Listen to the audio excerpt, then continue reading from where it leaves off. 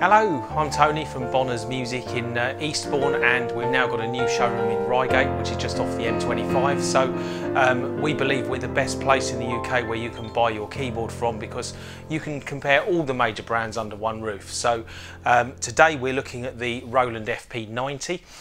If you come to one of our stores, you'll be able to compare this to other models at a similar price point. So you could be comparing this with the Kawai ES8 and also the Yamaha P255. So the FP90 is a breed of keyboard that we would call a portable piano, and that means that it's got 88 keys that are weighted, so they feel like a piano to play, but it also has speakers built into it as well. So this kind of instrument is great if you need a piano that you can move around, whether you're going to move it around the house or if you're going to take it to a rehearsal for a choir or a church group, or anywhere where you need to be able to move your piano around but have a good powerful sound from the inbuilt speakers. Now you can buy a portable piano for £300 or £400, but this is really at the top end of the portable piano market, and this is for someone who really wants the very, very best that you can get. It uses technology from Roland's top of the range home digital pianos, which are the likes of the HP605 or the LX7 and LX17 models. So it's got a very, very good piano sound, as you'll hear in a minute, but it shares a lot of technology with their top end products, and I must say actually it is presented in a really nice package. If we just look at the control panel to start off with, we'll start over here on the left hand side. So at the far left you've got the on off switch and a nice volume control there, but next to that I like this is the equalizer section. So this is unusual to find on a portable piano as opposed to a stage piano. Now let's just talk about what a stage piano is compared to a portable piano. A portable piano has speakers built in, whereas a stage piano, like the Roland RD800 or Yamaha CP4, they don't have speakers built in, and they tend to have functions which only professional players on stage would want. However, the FP90 seems to bridge that gap really, because you've got these equalizer controls here which enable you to tailor the brightness or the tone of the sound to your own tastes or to the room or the environment that you're playing in. So we'll come to that in a minute. You've got an ambience control, which is otherwise known as reverb, so it adds a bit of ambience, or sort of can make you sound like you're playing in a concert hall or a school hall, rather than just in a very dry small room. You've then got two sliders here, and I think these are really good because if you layer two voices together, you've got these two sliders. One is assigned to each sound. So if you layer a piano sound and a string sound together, you've got independent control over both sounds. One slider for the piano, one for the strings, which is great. Two buttons here. You've got the split dual button. This enables you to split the keyboard or layer two sounds. Transpose, which is a very useful feature to have, and especially on its own button without having to go through a menu to get to the transpose feature. Different sound categories. We've got acoustic pianos, electric pianos, string sounds, organs. There are Hammond jazz organs as well as classical pipe organs in there. Pad sounds, which are nice warm sort of ambient sounds to layer with other voices, which we'll show in a second. And then you've got the other button, and this contains I think about 270 odd other sounds, which could be synthesizer sounds, drum kits, brass sounds, saxophones, strings, choirs, all sorts of other voices which you can use to layer with other sounds or in your own compositions using the recording feature. Got a couple of cursor buttons here. Nice screen, I must say. It's nice and bright, backlit display. You'll see there's a little Bluetooth sign there. That means that the Bluetooth is enabled on the piano, and I must say this is one of the first portable pianos I've seen with proper Bluetooth connectivity. You can either stream music into this piano and it will come out of the speakers here, so from your MP3 player or your mobile phone or tablet, but also the Bluetooth is Bluetooth MIDI, and what that means is that you could connect this to your tablet computer, and the keyboard will communicate with it without needing any cables. So you can use it to follow music on your tablet, and you can even use the pedals to automatically flip the pages on your favourite score software on your tablet. So the Bluetooth on this is right up to date and right at the cutting edge of Bluetooth technology found within keyboard instruments. As we move along here, you've got a function button which enables you to get to all the extra functions that are stored behind the menus in the piano. You've got your metronome controls here, song controls at the end. There's a song volume control as well. It's got its own dedicated slider, and there's a mic mic volume control with a mic input button, which you can turn the mic input on or off. So all in all, it's a very, very intuitive panel layout, I think. So I'm going to stop talking for a bit, and I'm just going to play you some tunes using the acoustic piano sound to start off with. So let's just start with something quite mellow. So.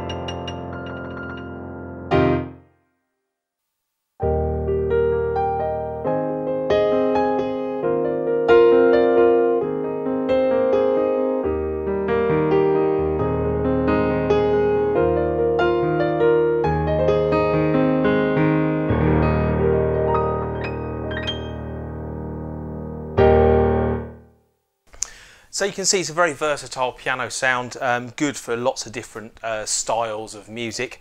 But what I'm going to just show you or draw your attention to now is the equalizer section over here on the left. So if you just listen carefully, what I'm going to do is I'm going to set this all the controls in the middle. So this is what we call a completely flat equalizer. So if I just play some chords, so. Now let's imagine I was going to play some classical music and I want to bring the sound down a little bit more mellow, maybe like a Bosendorf sort of piano sound. Then if I just bring the high down a little bit and I'll boost the low a little bit as well and the middle just a tad, then got a different kind of tone to the piano sound. So.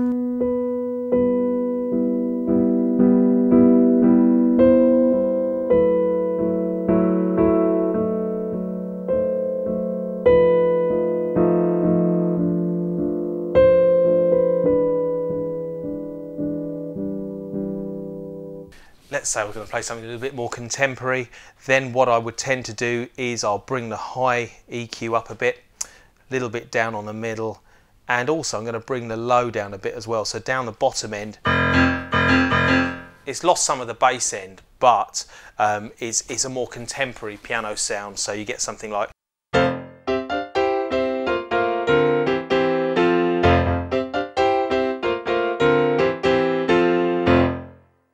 So using the equalizer, we're still only using the first piano sound, which is the concert piano sound.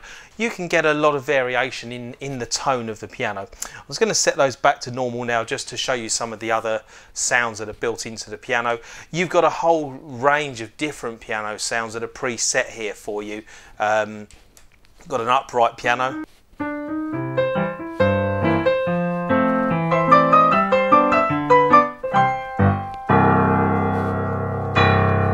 So you can hear down the bottom end there how that, it's not just the concert grand piano sort of slightly detuned, it is actually a different recording of a proper upright piano.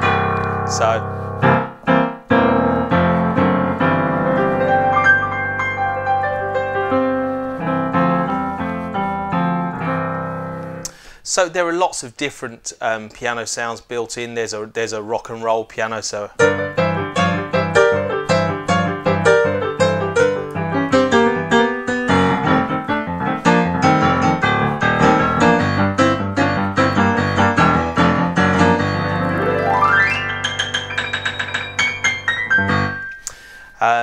and you've got a ragtime piano.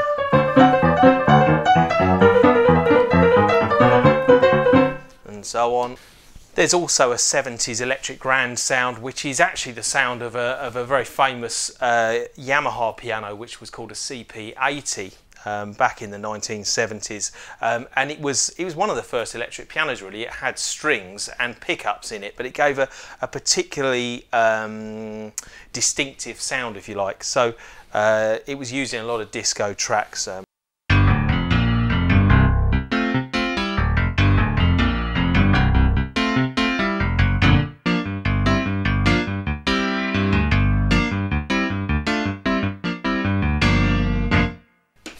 And there's also a nice sound here that I like. Roland have used on a few of their instruments across the years. This is called Magical Piano. It's a beautiful sound for ballads.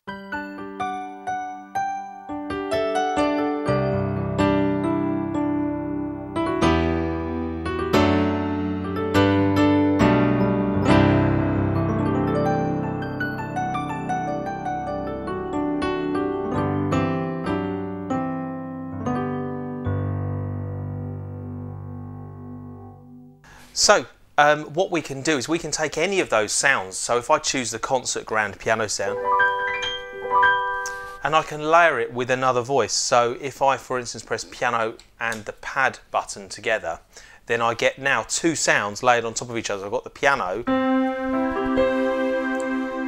and a synthesizer sound layered on top of it. So every note is playing two sounds. So if I bring these two part sliders down, let's have a listen. There's just the piano, and on the lower slider is the warm synth pad sound. So I can, using the two sliders, mix and match how I want the two levels of the piano sound and the synth sound to be. So let's bring the synth off a little bit. So the synth sound is just sitting behind the piano, and it's ideal for just nice romantic songs.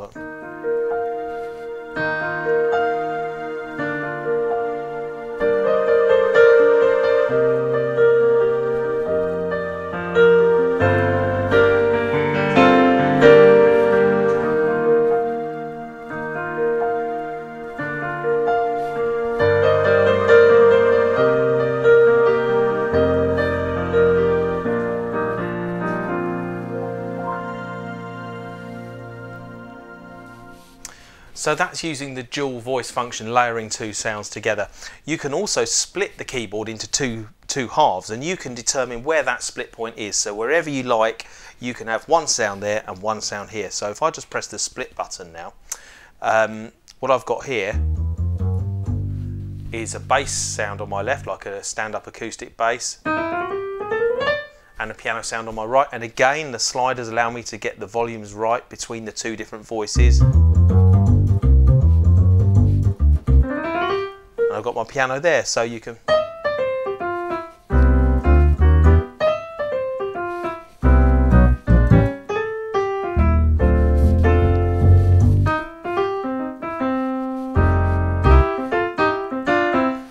So you can have two sounds anywhere you like on the keyboard, and you can alter the sound that's on the left hand side. So you could have any sound you want there. I mean, I've got.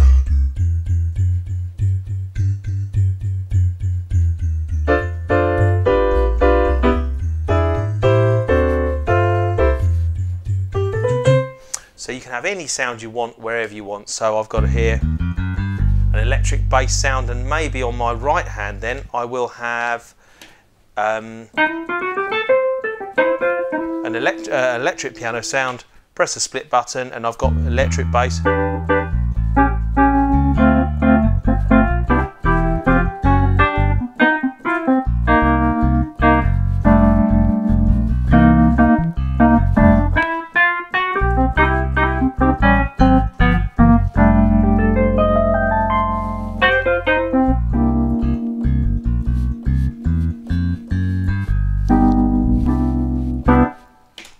So it's very versatile. You can put, like I say, any sound in any part of the keyboard, which is great. If we just look through some of the other voices here, there's a very good set of orchestral string sounds. This is one I like, which is the epic strings, which is a nice sort of for doing sort of film soundtracks.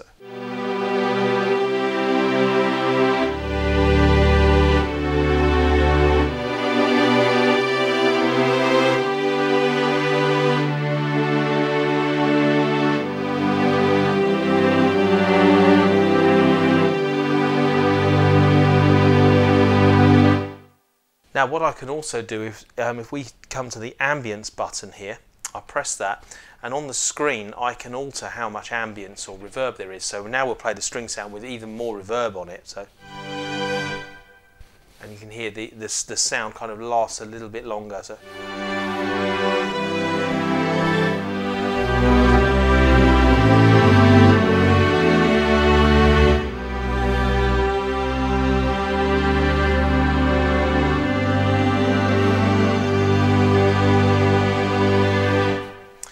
Now whilst we're on the string section, something that I like to do is to choose one string sound. So I've got this full strings here. Now if I press the dual voice button, I'm now going to layer the same string sound over it again. So you've actually got the same sound twice on every key. So let's change that. So I've got full strings, and full strings are layered on top of each other. But what is nice, it's quite versatile because you can actually change the octave of both parts independently. So I've got two string sounds the same, both full strings, but one I've set up an octave. So I'm getting, when I play this note, I'm also getting the octave above play. So it gives you a nice big full orchestral sound. So.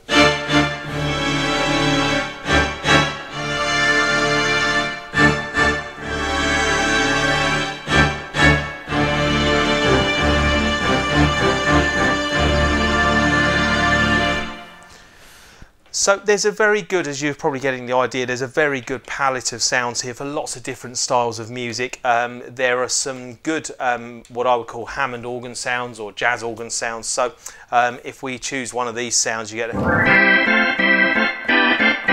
Now what you can do is when you're playing one of the organ sounds, if it's using the rotary speaker effect, then the organ button actually speeds up and slows down the Leslie sound. So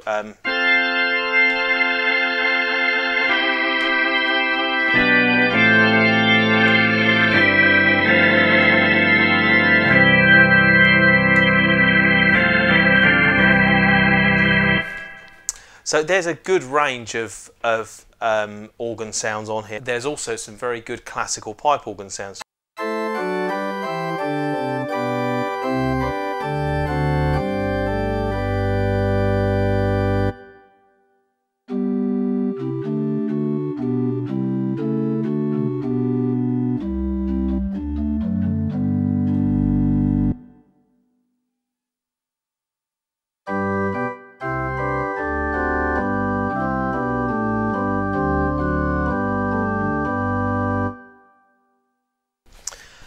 And then we move on to the other button, and on this button there's over 200 sounds. I think it's about 270 sounds, and the first one that comes on is a synthesizer sound, which is something like this.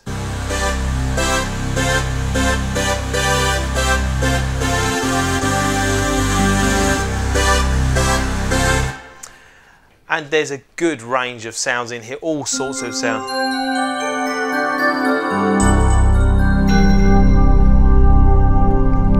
Another classic Roland synthesizer sound there. There's So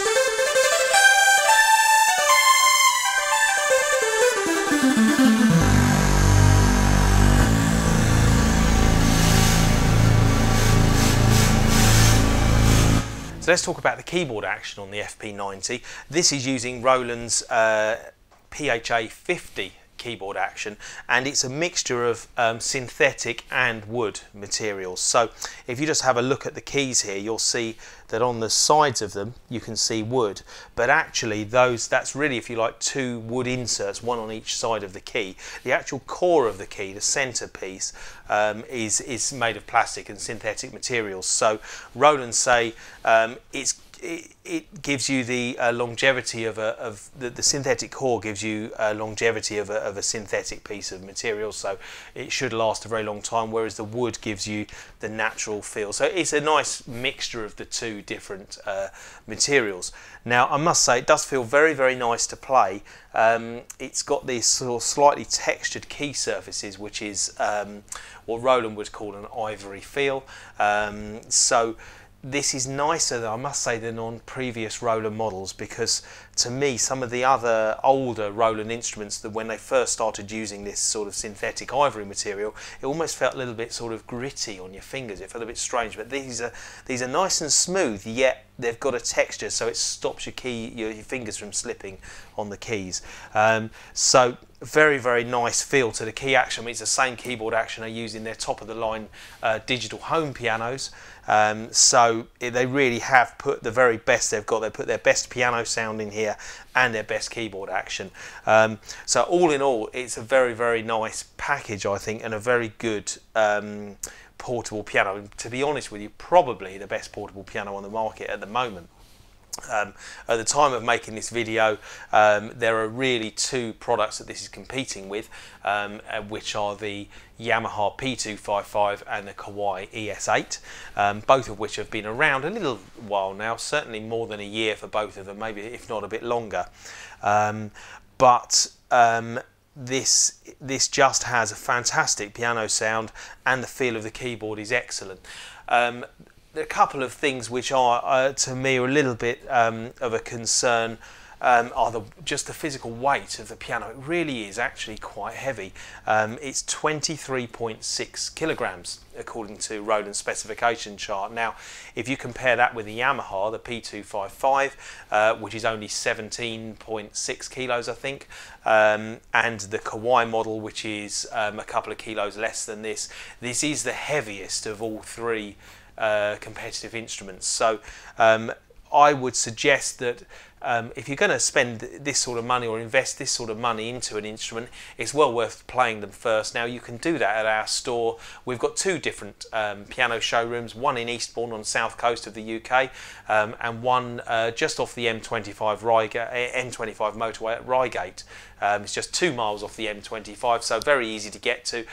Both of our stores have a very comprehensive range of stage pianos, portable pianos, and just digital pianos in general. So I would always advise you to actually compare different models if you can. If you're a player and you already play yourself, then it's certainly worth comparing this with the Kawai ES8 and the Yamaha P255, and you can do that in one of our stores. Please do give us a call as well, because we're very happy to talk about pianos over the telephone, and we take part exchange. So if you've already got an existing stage piano that you want to upgrade, or a portable piano that you want to upgrade, give us a call and we'll do our best to take it in part exchange for you, give you a decent price for it, so you can upgrade to the new FP90 nice and easily. We offer 0% finance as well. So all in all, I think this is really is an excellent instrument.